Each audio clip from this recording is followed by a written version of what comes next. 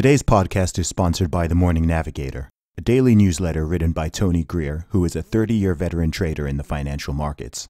I think it's important to be responsible with your personal finances and investments, and it's hard to do that without understanding the markets. Now, this is where The Morning Navigator fills a specific need for me. If you're looking for actionable trade ideas, or simply to educate yourself about the markets, then The Morning Navigator will help you to do both. It's an interesting, informative, and amusing daily read. Now, a subscription to The Morning Navigator normally costs $60 a month or $650 per year.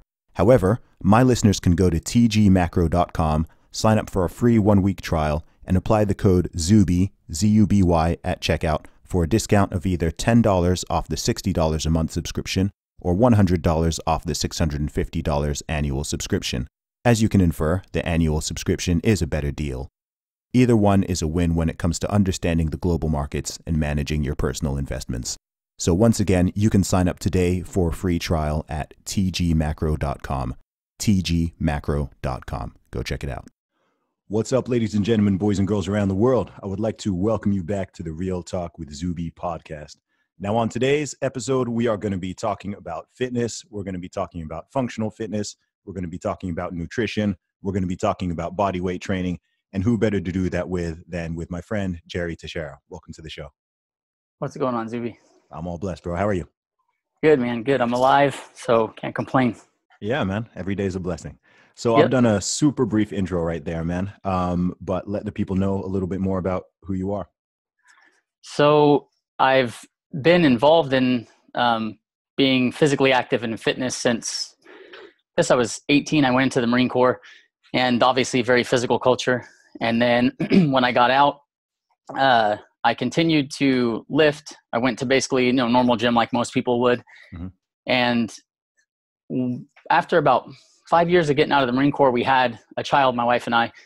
And the first year and a half after we had a kid, it was extremely challenging to get to the gym, just because life changed. And I got pretty fat. And so I was 50 pounds overweight, like a 40-inch waist at 5'8". And I'd never had a problem with my weight until that happened. And so what I ended up doing was finally getting back to the gym, dialing everything down, losing weight over time. But I continued to train just like standard weight training, like most people would think of when you think about fitness. And then 10 years after my daughter was born, we had our second child, which was my son. And going into it, I already knew I was probably going to have a hard time getting to the gym from past experience. Okay. And so I decided I was going to train at home. And that way I would still be able to keep my routine and not have the same thing happen to me that happened the first time around. But when I decided I was going to train at home, I was also feeling kind of burned out with just so many years of going to the gym. And so I decided that I wanted to try to do more of a body weight approach. And what spurred me to think that I could do that was my daughter at this point. We put her in gymnastics, and she was in gymnastics for 7 years at this point. And so she had become competitive and moving up the level. So I was exposed to some higher level gymnastics, male and female athletes and coaches, and they have incredible physiques and they don't lift. And so I kind of thought to myself, I wonder if I could obviously not do like high level gymnastics or anything like that, but looking at their conditioning and their strength training, I thought, man, I wonder if I can get into that type of calisthenics and, basically train at home that way for a while, then eventually go back to traditional lifting. And so what I found is I basically planned out what I was going to do, and I bought a bunch of books, blogs, YouTube. I basically learned as much as I could in anticipation of my son being born. And then I canceled my gym membership and started training at home with progressive body weight. And the thing that happened for me, at least, is that it was just really fun and it was a new challenge. And so when I did that, I found myself really enjoying the training and not wanting to go back to the gym. And so that is kind of where I devoted myself to, the body weight strength methodology versus going back to traditional lifting. But I always try to make clear to people, I don't think it's better than a standard gym. It basically, physical activity and building strength in whatever manner you choose is hugely beneficial. And so what I try to teach people or make people realize is that when I was in the Marine Corps, we did calisthenics to build endurance. It was not thought of as strength training. Sure. Right? You do build a small amount of strength, and so that was my mentality toward it. And then much later, when I looked at gymnasts, I realized they take body weight training or calisthenics and they do it as a methodology to build strength. So you can build real strength without weights, or you can use it to build endurance. But for most people, when they think about body weight training, they think about endurance. They think P90X or insanity. Yeah. They don't look at it as a way to build strength. And so that's kind of what the core of my content is, teaching people to use it to actually build real functional strength, not endurance, so to speak. Awesome. So now with your training, are you now 100% body weight training now? Yeah, I've been since it all?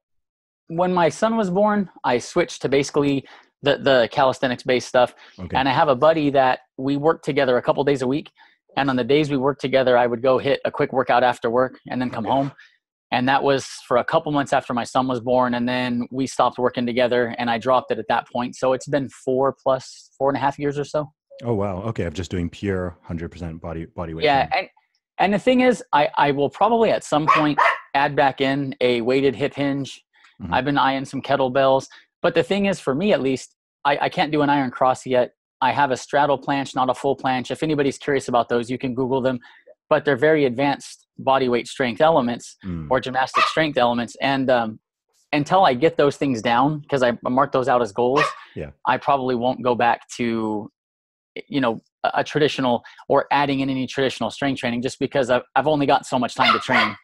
That's awesome, man. I mean, one thing that's really been interesting, of course, as we're recording this video, we are on coronavirus lockdown. So a lot of people, including myself, don't have gym access right now.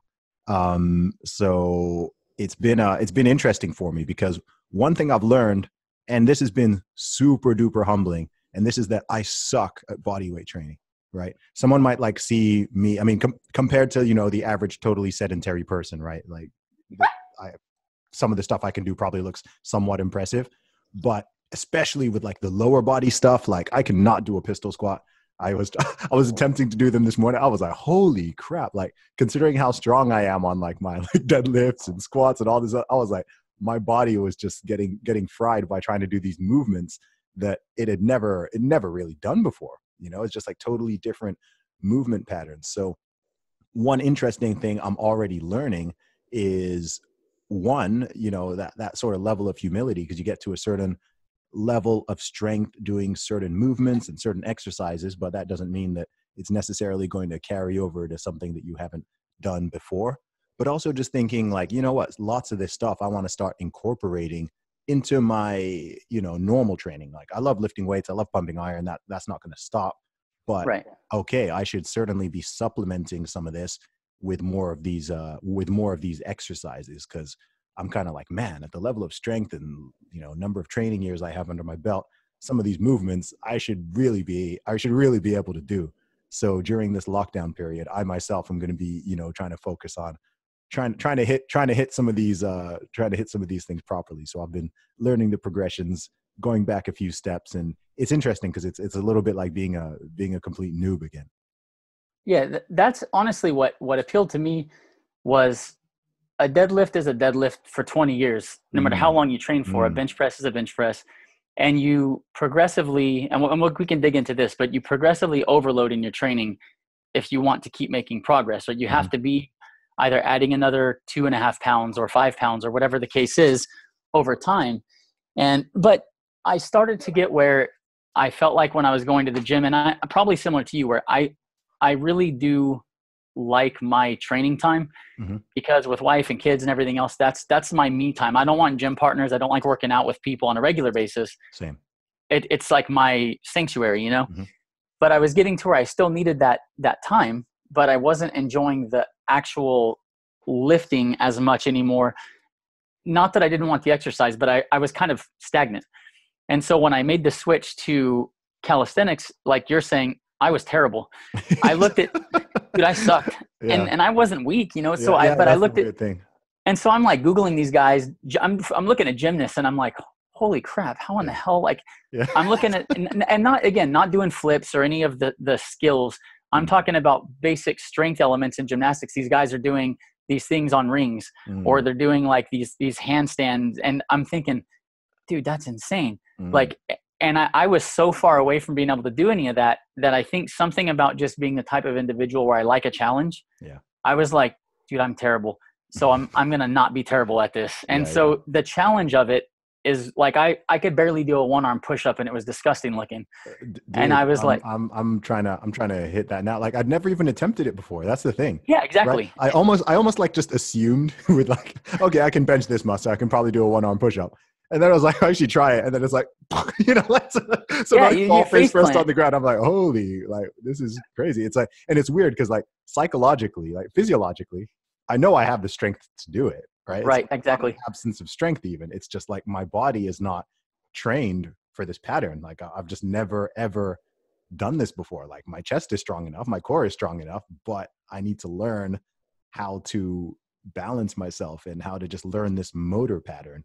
Exactly. It's that neuromuscular adaptation that has to happen. And that's why if you're listening to this and you're somebody who has a history of physical training, then you will be able to make the adaptations more quickly. Because to your point, it's not that your muscles aren't strong enough. It's that you just are not used to training that particular pattern. And so your progress will probably come more quickly than somebody who has not trained in the past. But there's definitely a fun factor that I think, just to give you an example, most people have not done a handstand since they were 10 years old or 9 years old or whatever. Yeah. And so when you decide, okay, I'm going to try a handstand, there's just something kind of fun about, or like a pistol squat, right? So you're like, oh, I'm going to try this fall over. And you're like, what the heck? You're describing my morning.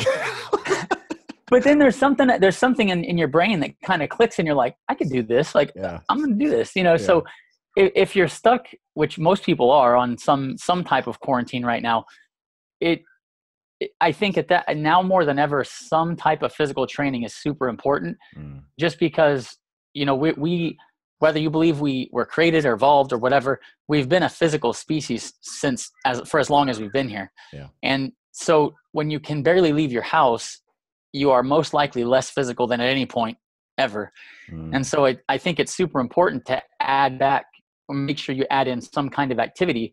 And I think right now it's everybody's routines. If your routine was the gym every morning or every evening or whatever, or 3 days a week, that's all out the window.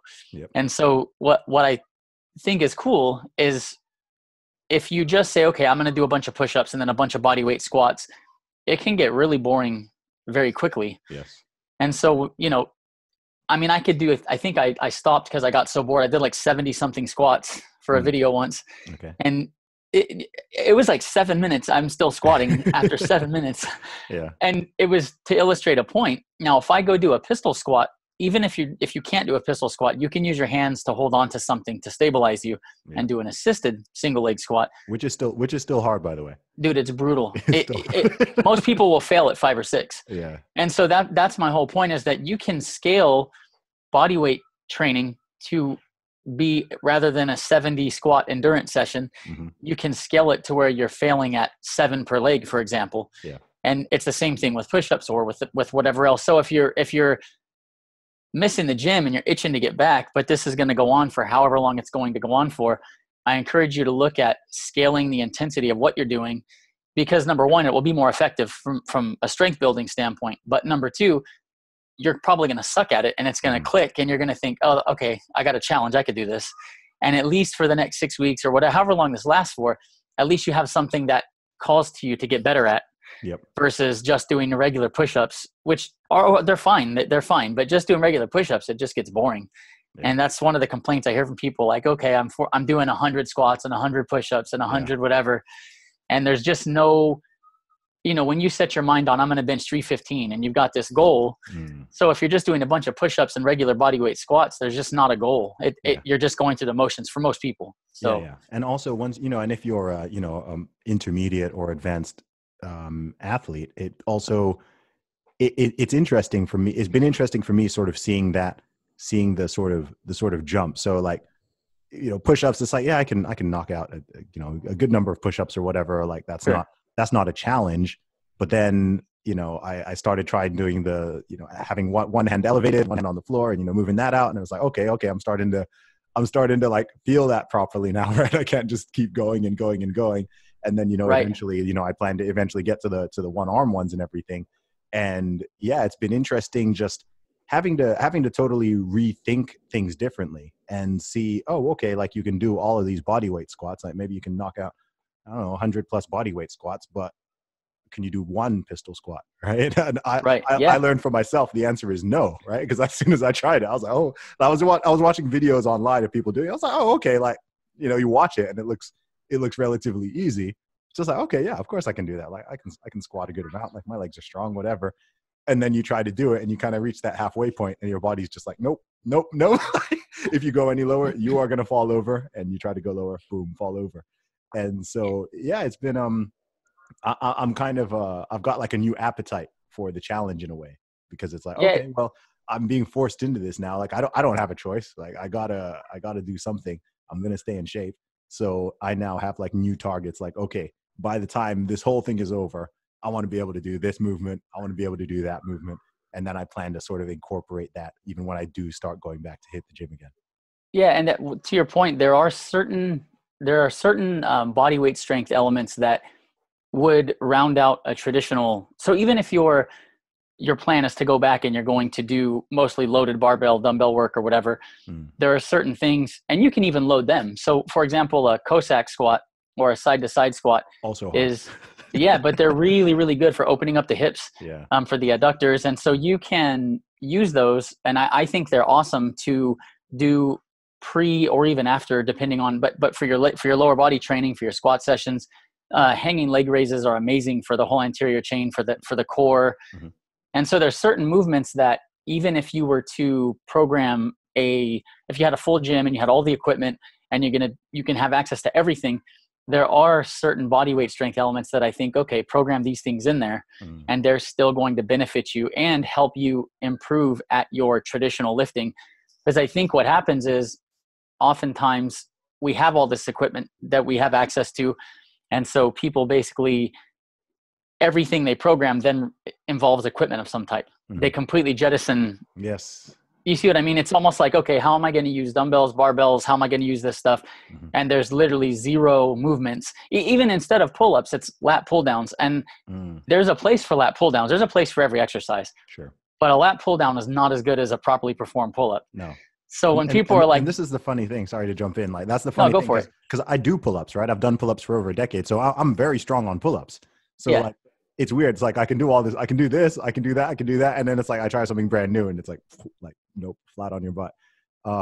So yeah, no, I think, I'm just like agreeing with what you're saying, just talking about how I've experienced it myself, because as someone who's been going to the gym for like over 15 years, the thing is as well is like maybe this might be like a male ego pride thing though. It's like, you also want to do the things you're good at, right? It's really hard to, if I know I'm not good at something, right? It's hard to, when I go to the gym, I want to deadlift. I'm a boss at deadlifts, right? I want to deadlift. Right? I want to. I don't want to do a pistol squat. I'll learn that later. And then now I'm in this time, and it's like, okay, well, you can't deadlift, so you better try that pistol squat. And then you try it, and you're like, okay, I'm glad I'm not learning in public. No, I agree with you. And the thing that I think when it comes to, like in your case, when you start trying these different movements and you realize that you can't perform them, there's number one, the neuromuscular adaptation that has to happen from practicing a movement. But number two, sometimes you find that you do have a weakness you didn't realize you had. So maybe you're super fit, but you go, oh man, the rotational torque on my core, my core is actually not as strong as I think it is. So maybe that's what's holding you back. Or a lot of times, maybe you have in your case with your deadlift, I'm sure this isn't the case, but maybe your glutes aren't as strong as they should be. Or sometimes not being able to perform a specific movement, it can hint at mobility issues. A lot of people have poor shoulder mobility and they don't realize it. So, or poor hip mobility. So in a traditional weight training environment, you don't often have to be able to move yourself through the same positions that you do for some of these body weight strength movements. And so a lot of people don't realize, man, my hamstrings are a lot tight, because people will tell me, hey, how come I can't do this pistol? Or how come I can't do it? And I'll look at the video and I'm like, dude, your hams are super tight. Or, you've got to open up your hips. And they're like, oh, I didn't realize I'm strong enough, but it's a mobility issue. So, during this time when you're down, whether it's shoulder mobility, hip mobility, if you're working on this stuff, try to, I hate the mind muscle connection. People always use that term, but think about proprioception. Think about where your body parts are. And as you're moving, if you're trying a pistol, at what point does your strength give out? When do you fall over? Yeah. If you're trying the side to side squats, can you get into position, but then you fall backwards? Those things will give you clues as to where you're weak and what you need to work on. And so there's a little bit of, as you practice it, you learn that stuff. But I definitely think that bodyweight strength training like this can help you identify areas where you happen to be weak, either in mobility or strength. And for anyone who's going to listen to this and go try it, I'm telling you right now, this is coming from like a gym OG, man. It is humbling. It is very, very humbling. So what I wanted to talk about a little bit was some of the more practical elements, right? Because there'll be people listening to this who are like, okay, like these two guys are both, buff fitness guys, right? Like, what should I do, right? What can I do? Right. So for someone who's, let's start with someone who's a beginner, right? Someone who's not in great shape, maybe doesn't go to, maybe, just goes to the gym very casually, hasn't been training for that long. What sort of exercises or program would you recommend for them, especially during this time? Okay, so when you are new to training or just deconditioned in general, the thing to remember is that when you are training with your body, there is no real way for most things to isolate. And so what I mean by that is a lot of people, and I think it's to their detriment, a lot of people when they're new, they go to the gym and what they'll do is they'll do a lot of bicep curls, they'll do a lot of tricep pull downs, they'll do all these, leg extension and hamstring curl. And so think about sitting on these machines that isolate one joint and you're doing these single joint movements. There's nothing wrong with that. They still do stimulate, strength adaptation. They do still stimulate hypertrophy. But what happens is if you spend 10 minutes doing bicep curls, then majority of the work was done by the biceps. I mean, you spent a lot of time to train a very small percentage of the musculature. And when you're new, you really need overall general physical preparedness. You need to strengthen everything. And so you're much better off to invest your time doing compound multi-joint movements. So thinking a squat, a bench press. But for newer trainees, when you do a bench press, you are still able to remove much of the body's kinetic chain. You're able to disengage a lot of the musculature, especially if you don't really know how to do it. And so you're sitting there and you're, for lack of a better word, isolating the chest. When you do a push-up, you're holding a plank. And so what's happening in a push-up, and the reason some beginners and some females, some men, they can't perform a push-up, which is fine. Everybody starts somewhere. But the reason they can't perform a push-up is not for lack of pressing strength. A lot of times it's because their core is too weak. They can't hold that plank and move throughout that movement pattern. So what I like about bodyweight training, especially for people that are newer, is you really need to build strength from head to toe. And when you are performing these movements, there is no other option. You can't do a push-up if you can't do a plank adequately. And so I think really push-ups are a very good starting point from as far as pressing goes. And the thing to remember is whenever you are pressing, it's a good idea to offset that with an equal amount of pulling. And so one of the things I see on like Twitter, for example, is people are like, we're on lockdown, I'm doing 100 push-ups a day. And that's great. And definitely physical activity, any physical activity is great. But if you were to do push-ups every day for a prolonged period and you never do any pulling, you're probably going to end up with muscular imbalances and shoulder pain and bad posture. And so what you want to think is, okay, if I'm pushing, I also need to do some pull. The problem is a lot of people can't do pull-ups. You've got to work up to it. Or maybe right now they have zero equipment. And so they don't have a pull-up bar in the first place. They don't have gymnastics rings. And so you can utilize a table to do rows. I've not posted that just because I'm hesitant that someone will do it wrong and drop a table on their face. But how do you do rows with a table? If you have a sturdy table and you move the chairs out, and then you would basically get underneath of the table and grab the edge of the table, and so you're laying almost parallel to the floor and the table, and with your feet on the ground. Gotcha. And as long as the table's sturdy enough to hold you, you're pulling on the edge of the table and rowing yourself up to the table. A safer alternative. I've not had anybody get hurt doing that, but I just, you got to have some common sense and test your table and make sure yeah. So I just but what you can do is, I have a video on my YouTube that basically says no pull-up bar, no problem. And it shows you how to utilize any doorway. And so if you can imagine, you step into the doorway like you're going to walk through it, then you turn 90 degrees and stare at the door frame. And then you grab basically the door frame usually is going to have some molding around it.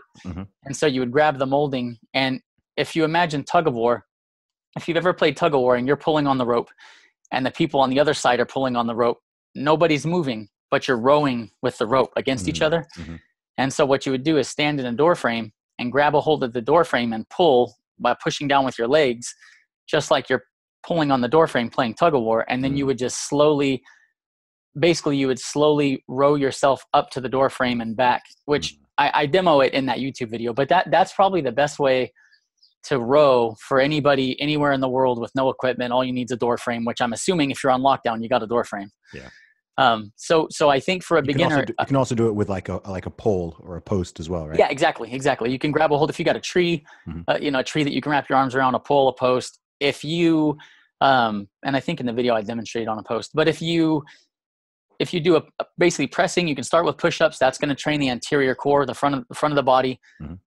If you are not strong enough to do push-ups, you can start with push-ups against a wall. And that way you're not working against gravity. The problem with push-ups, if you're very overweight relative to your muscle mass and fat. So meaning like if you have a poor power to weight ratio and if you weigh 250 or 200 pounds even, but you don't have much muscle, you're pressing a lot more weight as a percentage of body weight than somebody who's got more muscle and less fat, if that makes sense.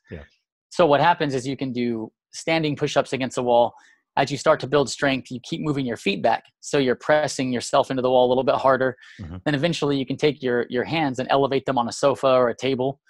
And now you are scaling to a little bit more difficult of a push-up. And then you would build strength there, then eventually to the floor. So, and again, I demonstrate that on my YouTube as well. But that's where you could basically take someone, no matter what level they're at, and start them with very, very beginner basic push-ups. Then with rows, because you're not working against gravity, it doesn't matter how much you weigh, you could do those standing rows. And then body weight squats, that's where you would start for lower body. No matter how overweight you are, the lower body's more powerful than the upper body. And everybody should be able to do squats. If you have very poor mobility in the hips, you might start by doing squats onto a chair. So if you're listening to this and you're like, man, I've never exercised in my life, I'm super out of shape. You can take a low chair and it'd be similar to a box squat, which I'm sure you're familiar with.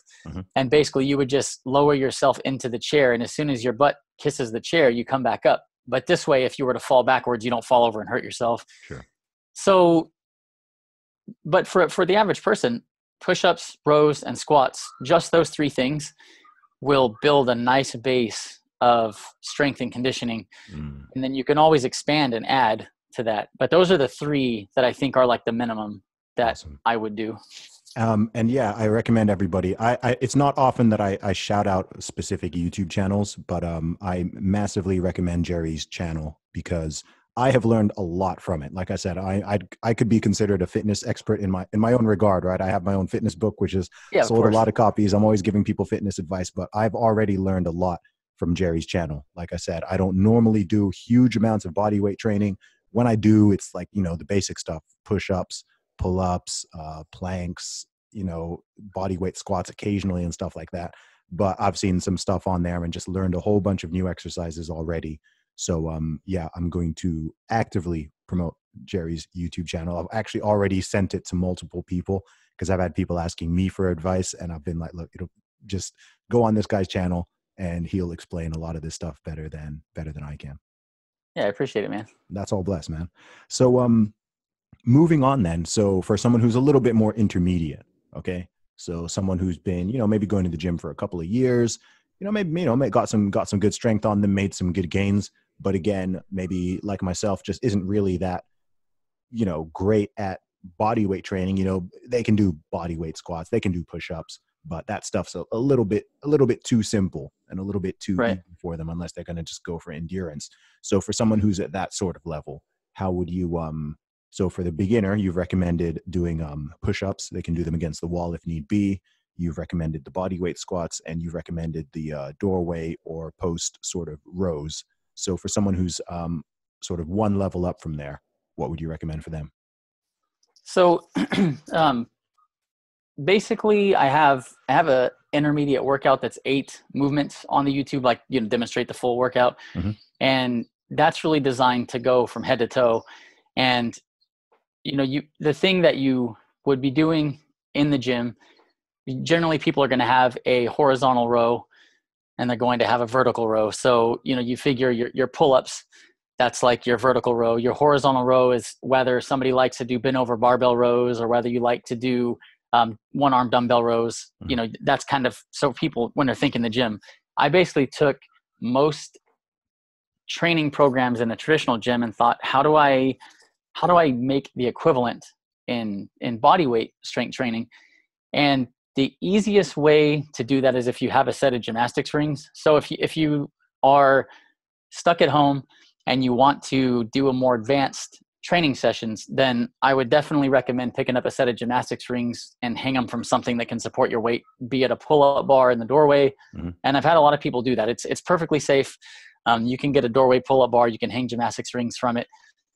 But rings will allow you to get a much closer to a 1-to-1 transition from a traditional weighted movement to a body weight movement. And the reason I mention that is, for example, with rows, if you have some gymnastics rings, or you could do it with a bar.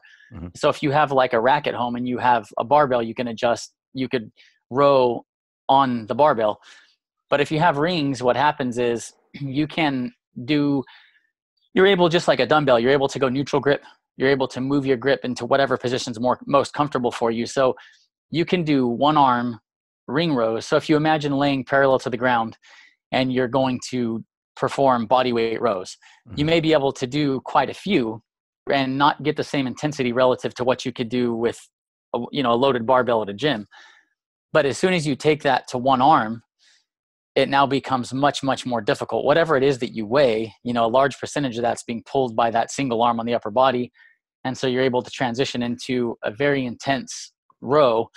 At the same time, with rings, you can do dips, which are more difficult, especially on rings. The rings are an unstable surface, so you have to incorporate stability.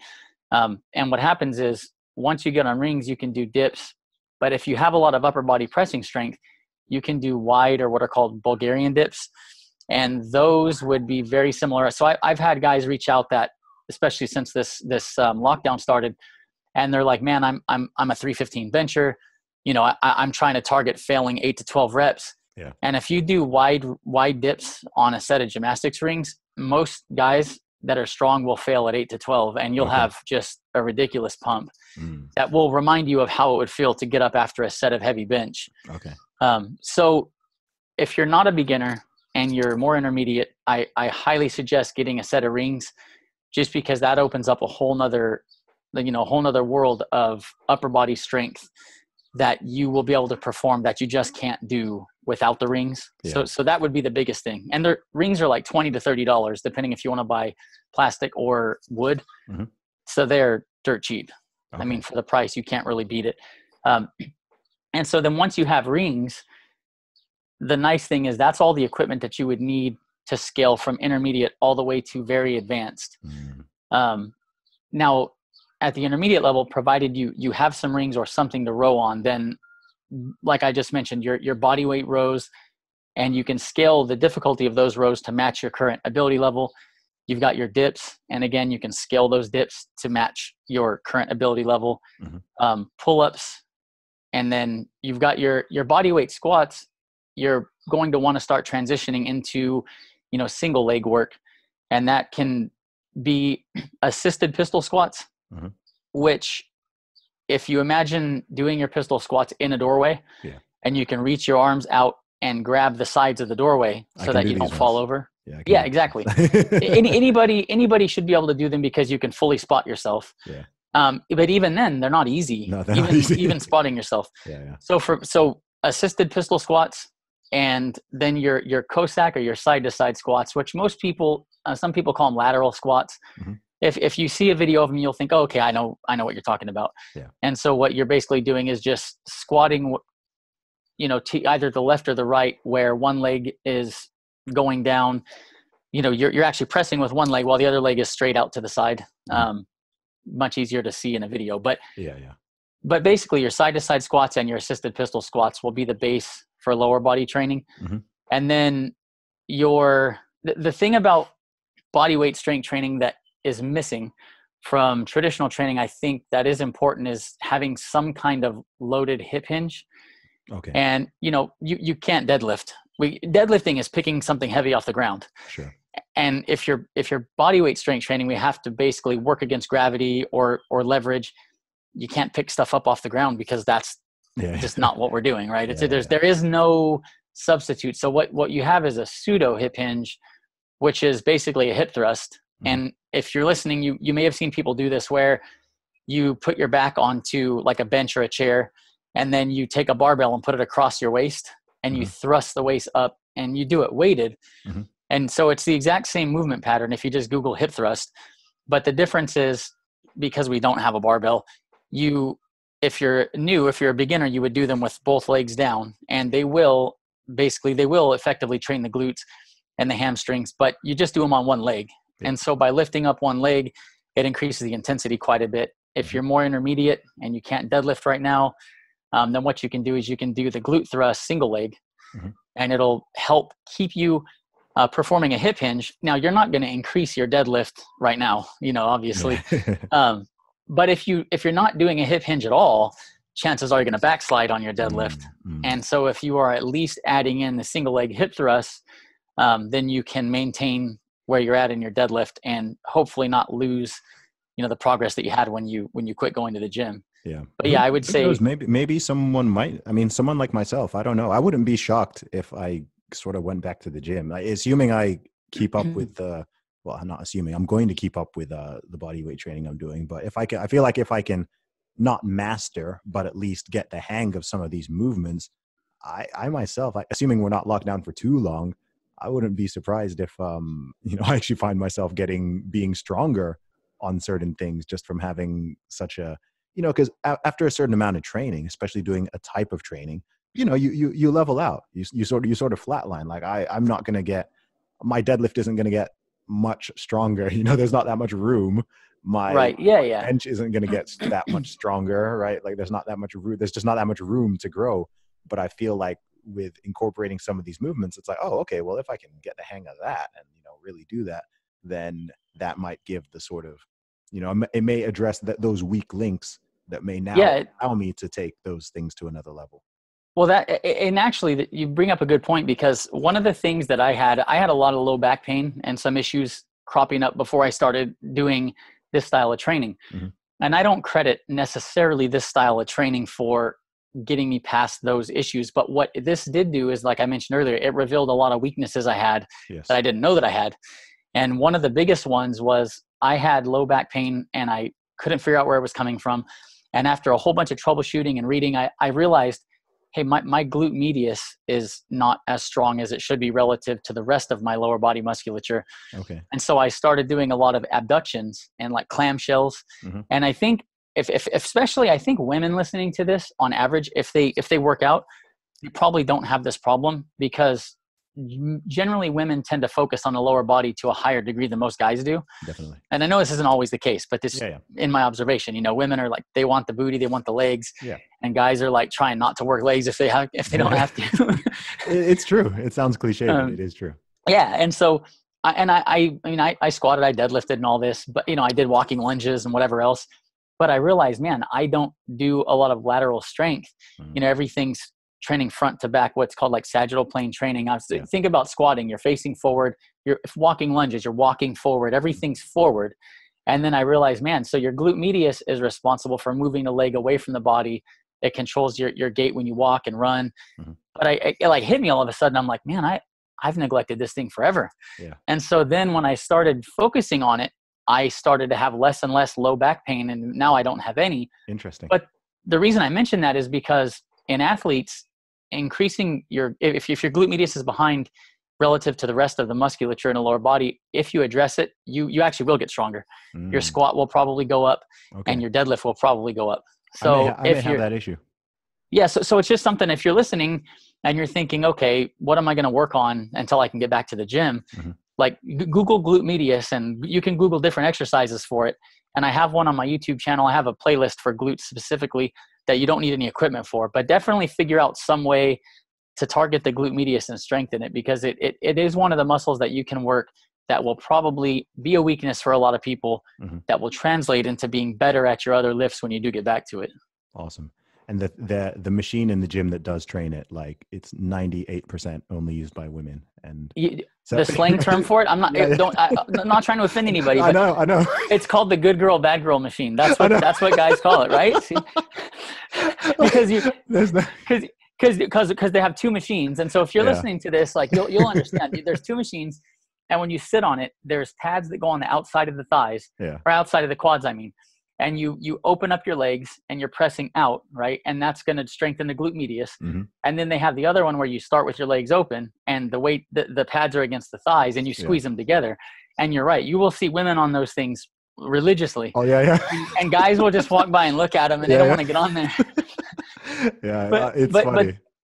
But those things, if you're a guy and when the gym opens back up, you probably should get on those. Like, who cares? You know what I mean?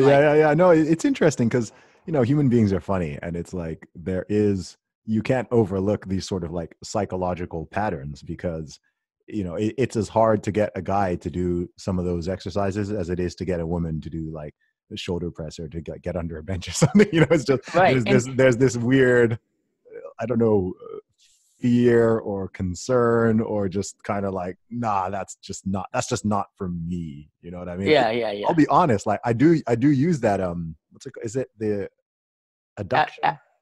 One's adduction and one's abduction. Yeah. Like I do use that from time to time, but when I'm on it, something's just like the feeling I have on it versus like when I'm like, deadlifting or doing pull-ups or being on, I'm like, part of me is like, why am I doing this?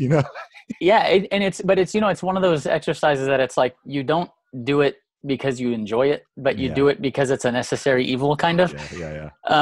Like the version I have is basically a body weight clamshell. You're pressing yourself up off the floor with the glute medius.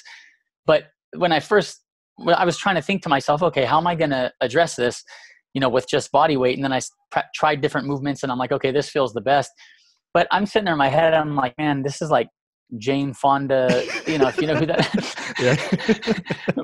But it's like, at the end of the day, it's necessary. So definitely.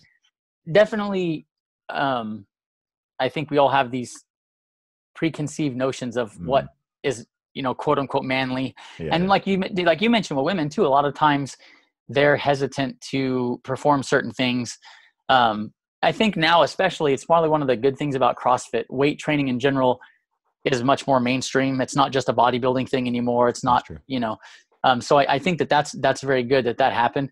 But there's a recent study that came out, and I'll tweet it so people can go check it out if they want to see it. But they looked at women and men, and they concluded that, like, basically there's no difference in how they should train. And a lot of times, women will think, well, what about for a woman? How should I be training as a woman? And your musculature is almost, we're human. It's very, hormonal differences, but other than that, there's not a difference, and so I think that's one of the hardest things for men and women to kind of get across, is like, you don't really train differently. For different goals and different sports, certainly you would train differently. But a female sprinter is not training different than a male sprinter. No. I think it tends to be, men and women want to accentuate different body parts, right? And it's funny, man. It is funny when you think of it. Like, a lot of this stuff does just boil down to like a very primal human, sort of like the whole mating psychology, right? As a guy, like, you talk to a guy who wants to start going to the gym. Okay, like, what do you want? Yeah, I want like my arms to be bigger. I want my shoulders to be wider. Right? Oh yeah, I want a six pack. I want my chest to be big. Like, you're never gonna. You don't have a guy who's like, yeah, like my glutes and my hamstring. It just doesn't happen, right? But then and it's like, like I want like my bum, like I want my tummy to be a bit flatter. I want like, my bum to be like this. A girl's not going to come and be like, yeah, I want bigger shoulders. I want my arms to be. It is. I just find stuff like that funny, because some people might listen, and if someone's like super PC, they might think like, oh, that sounds sexist, or that sounds like, and it's like, look, that's just reality. You know, it's a generalization, but it's, you know, 95, I'd probably say it's like 95%. Yeah. 95% of cases. The thing is, like, I think that you have different patterns that just people in general tend to gravitate toward. Yeah. And, you know, whether it's evolutionary, or like you mentioned, maybe it's driven by attracting a mate or whatever the case is. Yeah, definitely. But there's always exceptions. And that, like, I don't, if you're the exception, that's great. I don't care. Yeah. You know what I mean? So, but people, like, a whole nother topic, but people tend to get offended when you say something, or not you, but just in general, when you say something like, oh, guys tend to not want to use this machine, or girls tend to like this. It's just true. But clearly there's exceptions to the rule. Like, if you're the exception, awesome. Nobody cares. You know what I mean? Like, it's not a big deal. But yeah, there's definitely, I think it's probably important to point out too. So if you're listening and you're like, man, these guys talking about working out, I don't really care. There's a, I guess, like a narcissistic side to it, where, you know, you're working out because you want to look better. And that there's nothing wrong with, if you go get your hair done, if you're a woman and you do your nails and get your hair done, but then you're like, oh, working out's just another tool. Exercise is just another tool to help improve your appearance, if that's important to you. But that's not the only or even primary reason why you should physically train. No. And the thing is, when you look at research, physical activity is very strongly correlated to human longevity. So even if you don't give a shit at all what you look like, you should still exercise. It's not about, and so while vanity is one reason, that's not the only reason, you know, right? So I always like to point out to people, because I have people that will ask me like, well, I don't really care what I look like, so why should I exercise? And I think, okay, when you have, and maybe you're only 30 years old, but, you know, I'm assuming that whatever it is that you like to do in life today, you want to still be able to do when you're 50 and 60 and 70. Yeah. And the thing is, once you, somewhere around 40, you start to lose muscle mass annually. Yes. And so if you don't insert some physical activity and some resistance training, you're going to lose muscle mass, which becomes an issue, because then you start to become weaker every year, and you start to become less of a member of our species that's able to endure hardship. Yes. The stronger that you are, the more muscle mass that you have, to an extent. I'm not talking about bodybuilding or being massive. You don't need to go to an extreme, yeah, of course. No. But just the more muscle mass that you can preserve and even build as you age, the better you're able to withstand. Just think about if you get in a car accident. If you and I are driving, not you, you're pretty well built, but if two people are driving and they hit each other in a head-on collision, chances are there's going to be some catastrophic injury. Yes. But if you have a stronger body than the other person's 45 years old, 50 years old, and they've not taken care of themselves, they're less well able to endure physical trauma, be it from like a car accident or, you know, God forbid somebody illness. Well, that's what I was going to say. God forbid you get cancer or you something like that happens. The weaker your body is, I mean, you can actually look at this virus right now. People in a weaker physical state are more likely to have a more serious, you know, adverse reaction. Yeah. And so I try to let people know my primary goal is to help people get physically training. If they graduate and go on to train at a regular gym, if they, whatever, I don't care. I just like people to be active, because I do think that from a health and longevity standpoint, it's hugely beneficial for a myriad reasons. Yeah. Everybody should do something. Everybody should exercise. Like, when I say that, some people think like everyone thinks everyone should be. I'm not saying everyone should be a power lifter or everyone should be a bodybuilder or whatever, but everybody should do some physical exercise, and that should include resistance training as well. Like, the benefits go way beyond the vanity. I mean, firstly, you were saying that people are saying they don't care what they look like. Firstly, I'm gonna straight up say I think you should care what you look like. Right? I think everybody. I don't even think that. I even feel like most people who would say that would kind of be being in denial. Right? There's no one who, if you could look a little bit better, like why wouldn't you want to? I'm not saying you can let's change your face or something, but like, why wouldn't you want? It's like getting, like you mentioned, getting a haircut. It's like, well, why don't get a haircut, or like wear a nice shirt, or like, well, I think and I think society, and it's been this way since, I mean, you can even look at, ancient Egypt. Society bases a lot of how it sees you. It bases a lot of it on appearance. It does. It's just so reality. I don't have a problem if somebody says, hey, I don't care what I look like. That's cool. I mean, we're all free to be however you want to be. Of course. But there's actually research where they've looked at people who are more physically attractive, and all, like you mentioned, you can only do so much with your face. I mean, maybe you do like an upper body session, then a lower body session, then a face session or something. Don't forget to work face. Exactly. Face day. But new program dropping soon. But I do think that, you do help stack the deck in your favor better. Even from a success standpoint, when you're talking about, professional success and getting promoted, or you're talking about getting the job or whatever else, like, people do judge you. It's, in a way, it's unfortunate that people judge you based on how you look, but I don't make the system. We all just live in it. It just is. Right. And so it is what it is. And like, I understand there's always people wanting to better the system, change the system. And then that's awesome. But we've been prioritizing looks for 5,000 years. And so it's probably not going to change anytime soon. And so I do think that there are, and I have it all the time, people will start exercising, they'll start losing weight, they'll start eating better. They kind of go hand in hand. If you have a hard time with poor food choices, but you've never really exercised, once you start getting consistent with exercise, it's physical work. And then you start doing this physical work. And so now you want to support that by eating better. Yeah. They kind of reinforce each other. But what happens is people start to lose weight and look better, and they start to feel better. They start to become more confident.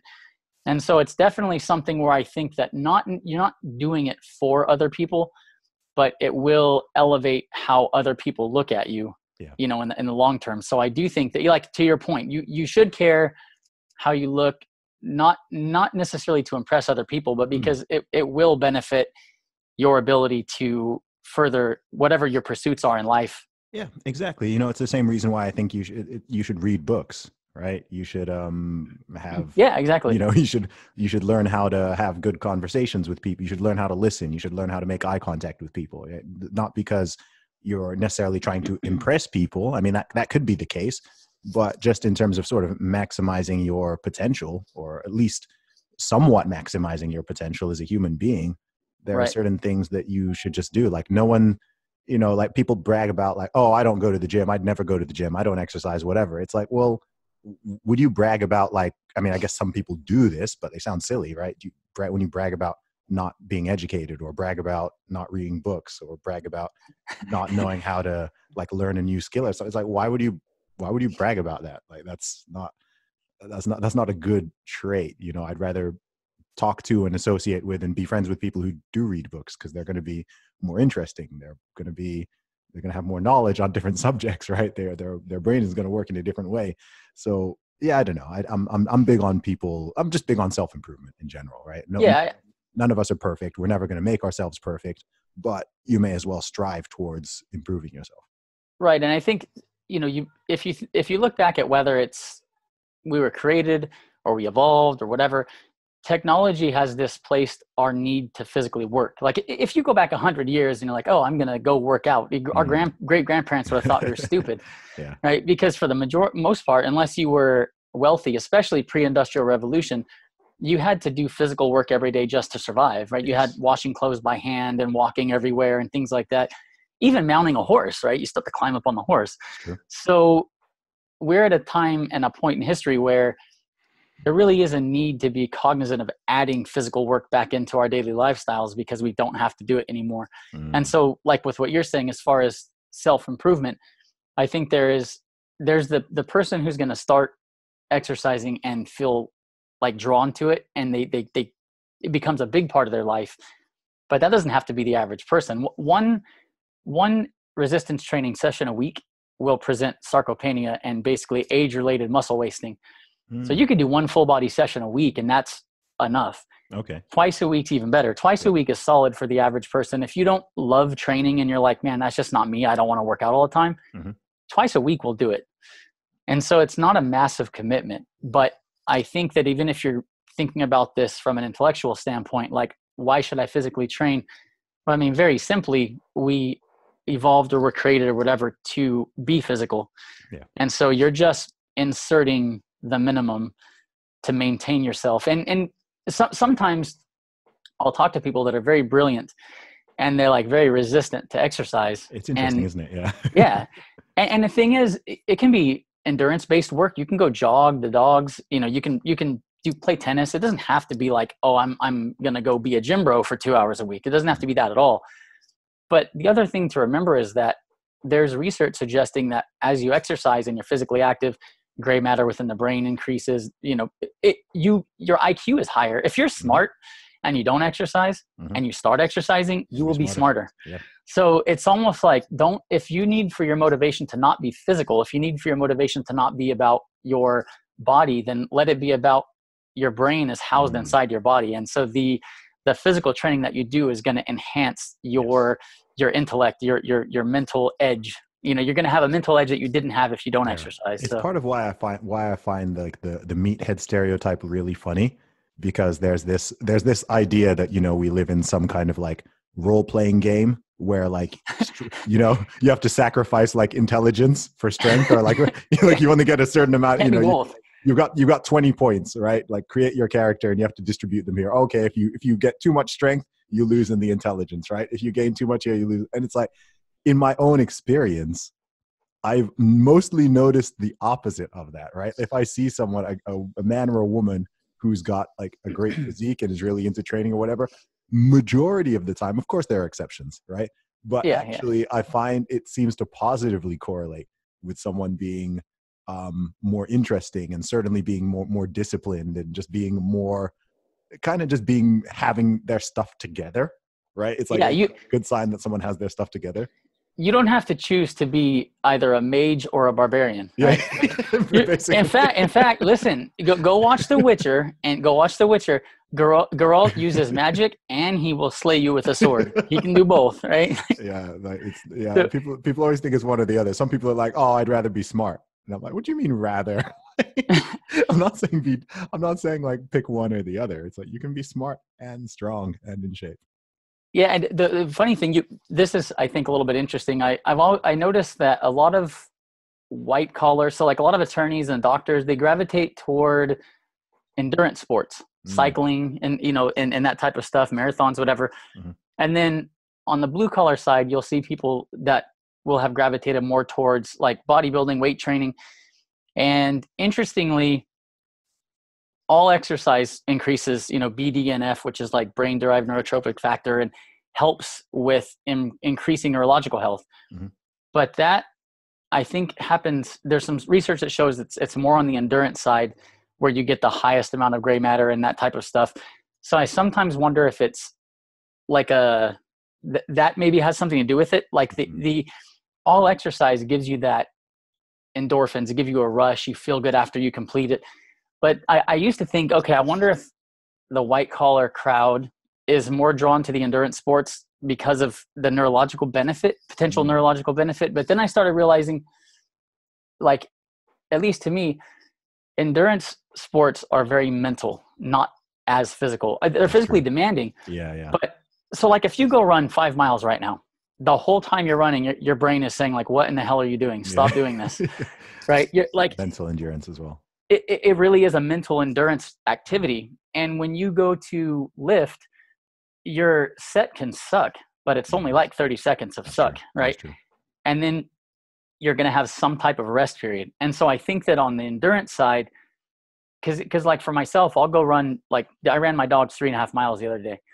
And when I finished, I felt like I accomplished some great feat. Not that that's very far, but I was like, man, I put in work, right? But when I finish a strength training session, I enjoy the session, but I don't feel like I did something great, if that makes sense. So I think that there is, like I don't have a desire to run a marathon, but I feel like when you perform endurance work and you finish, there's a feeling of like you had to tell yourself to not quit for a really long time. That's comparatively. And so, I think for like, to what your point is, people that are really into endurance sports oftentimes don't strength train. And so where I'm kind of going with this is, if you are a runner, if you are a cyclist, it will improve your cycling, you're running, they will get better if you also strength train. 1 to 2 days a week is all you need. But the other benefit to strength training, if you're an endurance athlete, is that it will help reduce your chances of getting injured. Yes. And so injury prevention's a big benefit there. So if you're the type of person that thinks, oh, I like to run, I already jog, I don't need to strength train, I highly encourage you to add a little bit of strength training. But maybe to reduce some muscle wastage as well. Because what happens is, like, you're right, the more that you endurance train, especially depending on how you eat and different factors, you can basically end up not looking very athletic, even though you are able to perform well. From muscle wasting, preventing injury. But I just found that interesting that and I don't know if you're the same way, but anytime I've done any type of endurance work, I get this sense of accomplishment that I don't get when I weight train. And so I feel like I kind of understand the people that, I'm not going to run a marathon, I'll tell you that right now. But I can only imagine what it feels like to mentally overcome yourself for 4 hours or however long it takes to finish. That's true. And so I think that's what draws people to that versus weight training. And I think the people that struggle to enjoy resistance training, whether it's body weight or traditional weight training, I think the people that struggle with that is they don't have that same sense of, this sucks, I want to quit, but I'm not going to let myself quit. Gotcha. And there's that sense of accomplishment that I find comes after endurance work that I don't get after weight training. Awesome. I'm just looking at the time, man. I wanted to talk a little bit about nutrition, but I think we might have to save that for another one, because that's a whole different topic. Because I know you eat mostly a carnivorous diet. Maybe you can give a couple minute overview of the way you eat and why you eat that way. Yeah. So I when I was younger, I ate higher carbohydrate, and when I was fat, I ate everything in sight. So that was, but notwithstanding that time period, I've eaten high carb, low carb. I've been pescatarian, not vegetarian, but just about every other way. I love to self-experiment.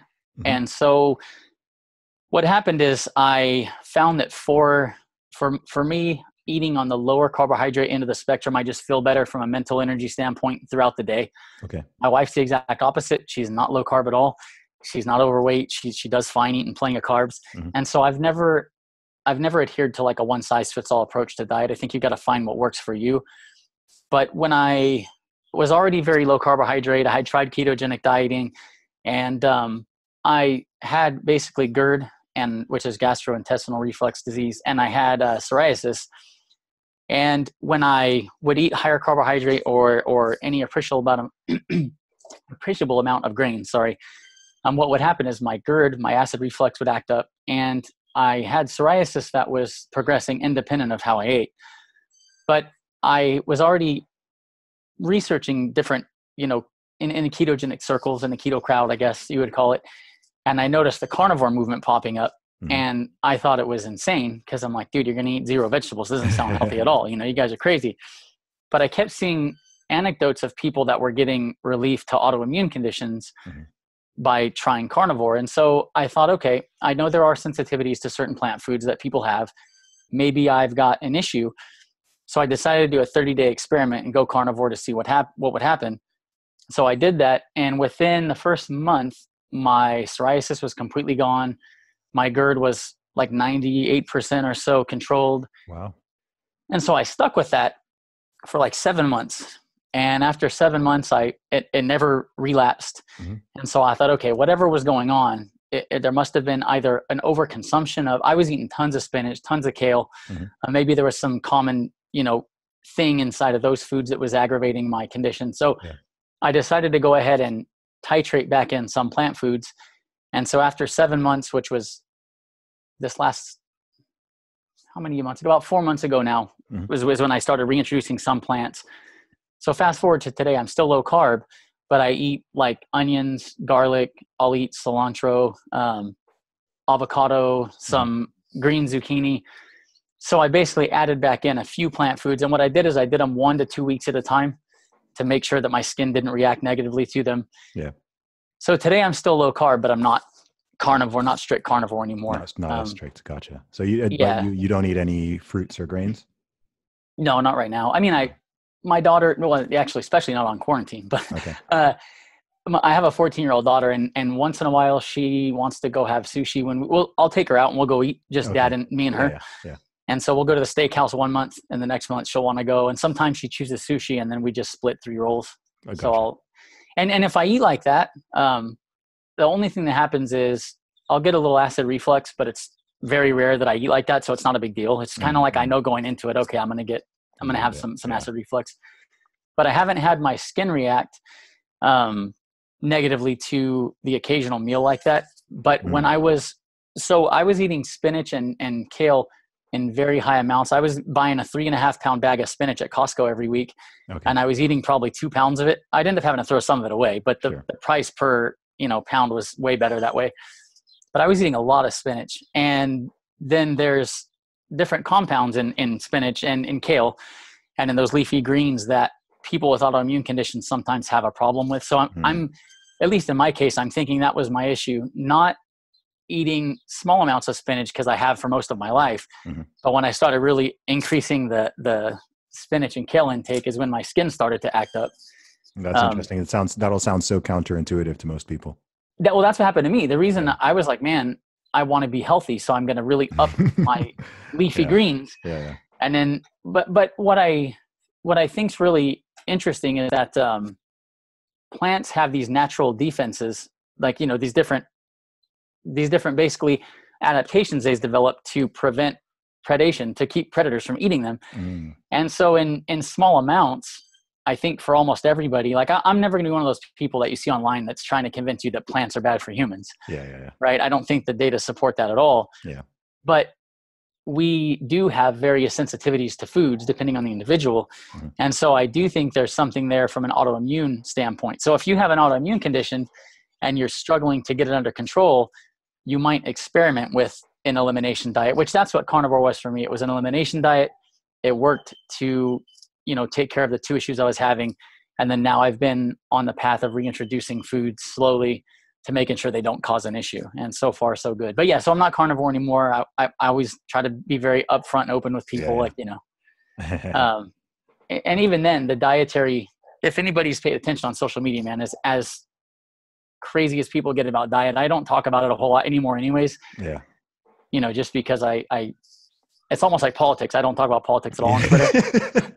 I don't, the diet has become politics. I keep, whenever I'm a Christian myself, but when I talk to certain atheists, I always, make jokes about how so many people have just substitute, other things have become religious for certain people, sort of often in the absence of religion, right? It becomes their dietary habits. It becomes their political team. It becomes this, it becomes that. So it's just one of those random observations about society that I find kind of amusing, right? Because I've spoken to vegans, I've spoken to carnivores, I've spoken to the ones which are like hard line, like really, like going out trying to evangelize and convert people, that I'm like, okay, but I don't know. Okay, like I just eat food, and if it works for me, like, if it works for you, awesome. If that works for you, awesome. The whole one size fits all thing in either direction, it doesn't, logically and rationally and just nutritionally, it doesn't sound like that makes sense for everybody. Like if you think everybody should eat full carnivore, that doesn't really sound right to me. If you think everybody is going to thrive on a vegan diet, I'm like, I don't buy that either. Well, the biggest thing for me, if you think about it, in a nutshell, the best way I could describe how I think people should eat is if you look at modern hunter-gatherer societies around the world, and so you're talking far northern Inuit, you're talking like, African tribes that are still active hunter-gatherers, South America, these people eat anywhere from 30% of their calories will come from animal foods, all the, closer to the equator where they have plant foods available pretty much all the time. And then as you go into far northern hunter-gatherers, it could be up to 96, 98%, depending on the season, where it's animal foods. And so the common thread to me with all these hunter-gatherers is that they are all eating whole, nutritious food, right? That's like the foundation of their diet. And even though there's a huge range in how much plant and animal foods they eat, they all eat plant and animal foods. And so if I'm talking like on a broad spectrum, I think if somebody eats, if somebody eats almost all plants and they eat a small amount of animal foods, they can probably be healthy. Sure. If somebody eats mostly animal food and a small amount of plants, they're probably still going to be healthy because they're eating whole foods. And the other side of it is they're not chronically over consuming dietary energy. That's the biggest lever to me is if you chronically overeat, even if it's healthy food, it doesn't matter. You're chronically overeating. You're going to gain weight. And yeah, so yeah, that's the biggest issue. And so even when I was going through my strict carnivore looking to treat autoimmune, yeah, I'm a low carb advocate from the standpoint that I think it's a viable way to eat. It seems like, just like you have atheists that get mad at people for being Christian. Like, first of all, why do you care if somebody's Christian? Like, if you want to be atheist, cool. I don't care. If you want to be Christian, awesome. Like that's awesome. Who cares? I've always never understood the atheists that get real bothered when you're Christian and come after you. And it's like, dude, I've had that a lot. Yeah, it makes no sense. And so, at the same time, I would say I'm a low carb advocate because that's how I feel best. Yes. But I also don't think that's how anyone else has to or should eat. I think people should. I'll give you an example, like religion. I think that if you feel called to Christ, you feel called to God, then that's what you should worship. Like that's what you're called to, So when it comes to food, if you feel good eating higher carbohydrate diet, man, have at it. Why am I going to tell you that you're wrong? No. You know what I mean? And so there's a lot of mainstream. There are mainstream. There's even, people who are credentialed, who are prominent, and it's like, they're really anti-low carb. And I'm like, dude, if it works for people, let them. Look, just what if, like, in the words of Jay-Z, I'll translate slightly to not be profane. What you eat doesn't make me poop. Right? Like very literally in this case, right? So it's like what you're putting in your own body, that's like your own thing. It literally does not affect me in any way, shape, or form. Yeah, exactly. I could not care any less. I would like for people to eat in a manner for them to be healthy. Yeah, sure. Just because I think if you just separate emotion from everything, in Western societies especially, our poor health is a massive drain economically on healthcare. Like it's an issue. Like I just think as people, we kind of owe it to one another to just try to be healthy, responsible citizenry, right? Like you don't have to be an athlete. You don't have to be obsessive about food. But if we were all just 100 years ago healthy, think about how much more money there would be to put toward things that are a better use of resources. So I definitely think that we should all be conscious of. And if you're and if you live in a country that has universal healthcare, such as the UK, or you're someone who advocates for it somewhere where, it's not totally there, like in the USA, then actually you should also be beating this same drum. I saw the other day, can't remember the number, but how many billions of pounds that obesity costs the NHS every year. Right. And like, that is avoidable, right? If people did take that personal responsibility just to, not get gigantically overweight, then, actually do it for yourself. Of course, do it for yourself, do it for your family. But for the wider society, in the UK anyway, people can't even make that excuse that, it has no impact on other people, because it quite literally actually does. But yeah, I think that's a whole nother road we can go down.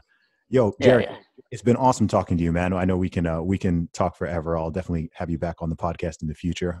Thank you so much for coming on. I think the workout advice and nutrition advice that you've put out here is really going to help a lot of people, especially at this time.